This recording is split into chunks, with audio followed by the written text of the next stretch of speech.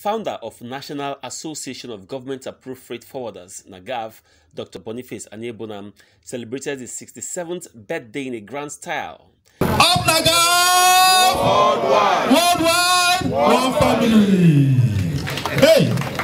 This thing was called. The ceremony, which took place at NAGAF Village, the headquarters of the association, hosted friends, family, colleagues and well-wishers of the celebrant.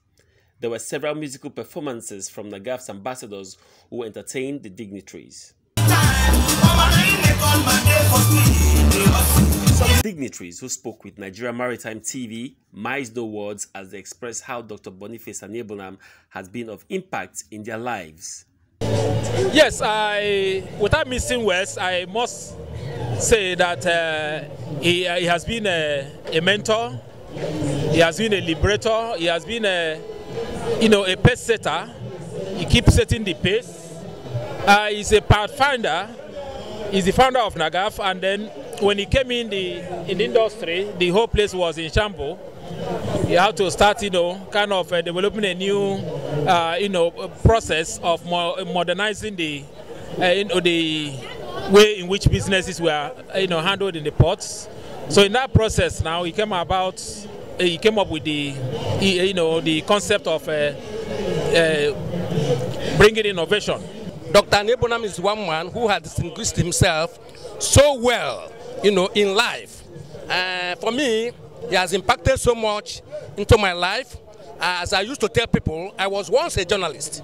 I was once going about interviewing people. Today, I am a professional freight forwarder. I'm a professional freight forwarder. And it is the courtesy of Dr. Aniebonam. You understand? It is to his glory. I learned how to be courageous from him. Yes, and first of all, when I came to the industry, he taught me how to be neat. Even though it's one clothes you have, try and make yourself neat. At least anybody you see to do business with will know you are capable to do. But when you look dirty, nobody will try to do any business with you. Secondly, he's a cargo mover, and he gave me the spirit when I come. Self-confidence makes you a man that you are. I should apply it in everything I'm doing. So I've done that in my business. I thank God today. Because he will stay long to reap the fruit of his labor.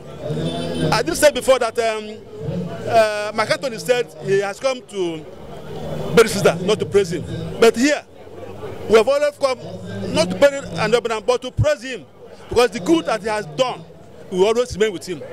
They also have words of advice for the celebrant.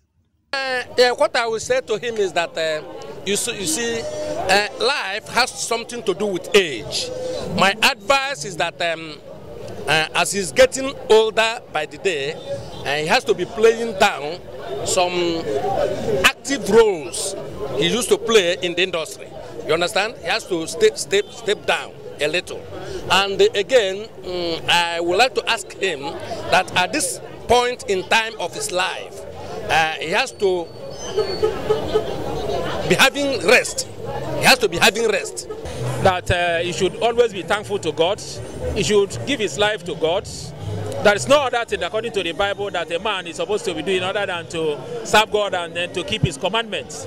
So my advice is that the remaining part of his life, which we know, God has made him already to, live the life of a tree that is, somehow, a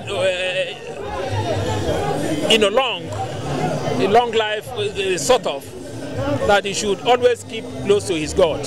From all of us at Nigeria Maritime TV, happy birthday, Doctor.